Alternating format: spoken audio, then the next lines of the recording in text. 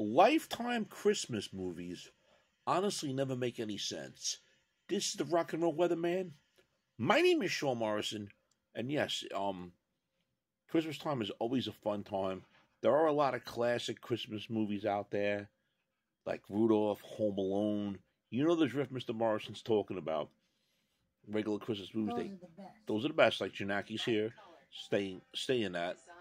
There's lots of good Christmas movies and everything. But for those of asking what is Lifetime, it's a channel on a lot of cable outlets that show different types of movies. Mostly a lot of them. What do you classify a lot of them, Janaki? What's that? The Lifetime movies that aren't Christmas. Boring. No, not the Christmas. No, the ones that we usually watch that we like. Oh, the ones that we like. I'm sorry. Yeah, those are the ones that are usually in theaters. They're not in theaters. Lifetime. No, but but Home Alone and right. Those are the Christmas movies we like.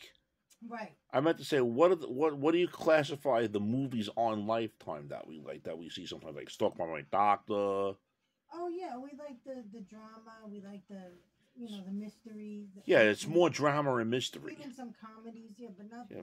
There's been limited comedy on there. Limited comedy, but sometimes they do have a good one. Yeah. Sometimes they'll have a bad one, like the one when the girl was singing "I'm Your Secret Admirer." Yeah, but the one that don't they have the one with Kate Hudson and Anne Hathaway? Yes, before she passed. What's that? No, not. I'm thinking of the one when she played the mother in the hotel.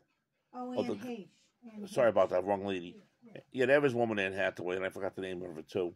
Devil Wears Prada. Devil Wears Prada, yeah. That's a funny one. That one I really like. That was in theaters, though. You said, right? That was in theaters. Yeah. That's right. There are some movies on Lifetime that show up on some movies in theaters show up on Lifetime. I think even Lakeview Terrace even made Lifetime. Yeah, that's correct. Yeah. So,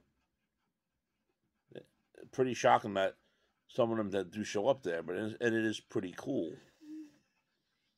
But these Christmas movies, I won't rant or anything, but it's just that, you want to get in the Christmas spirit and everything, but they don't make any freaking sense. No. We sat here and tried to watch a couple of them. They're boring. Very boring. Sorry to say, but they're boring. I don't know how the actors can get into doing the movies that we can't even get into. It's one of those things. Very lame. They're just not. Not Christmas that we like. No. Friends, if you're not subscribed to the Sean Morrison YouTube channel, please do so. Everyone else out there subscribe. Thank you much for the continued love, honor, and support. It's greatly appreciated. So there you are. Christmas movies on Lifetime, or even the Lifetime Movie Network, simply don't make any sense. No. If any of you disagree, you can kindly leave your comments here. Mr. Morrison will have a friendly discussion with you. Shame, shame, shame.